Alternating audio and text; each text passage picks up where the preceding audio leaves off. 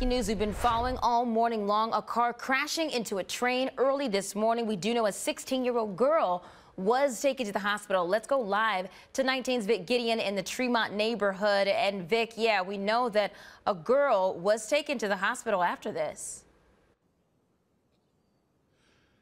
That's right. That girl, serious condition, rushed to Metro Health Medical Center when she was found after that car into a train accident in the industrial part of Tremont, just outside the steel mill. Let's take a look at that scene early this morning. Now you can see heavy damage. It's a 2015 Chevrolet Camaro. That is a high-performance sports car. Apparently it was speeding down Clark. It dead ends into Quigley. It jumped the curb, went over the grass, and then struck the train. The train apparently not moving at the time. It was a stationary object, but significant damage. The airbag was deployed. We saw a little bit of blood in the car, and when EMS arrived on the scene, no one was there. So we got a confirmed car versus train. Car looks abandoned.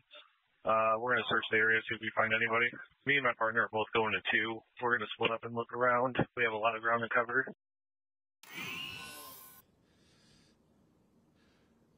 Eventually, a 16-year-old girl was found. She was transported by EMS to Metro Health Medical Center, again, in serious condition. There was reports of another person in the car. We have no word as to whether that person was transported to the hospital or what the condition was. But again, when they arrived on the scene, no one in the vehicle and significant heavy damage to that car. Reporting live in Tremont, Vic Gideon, 19 News. Now you're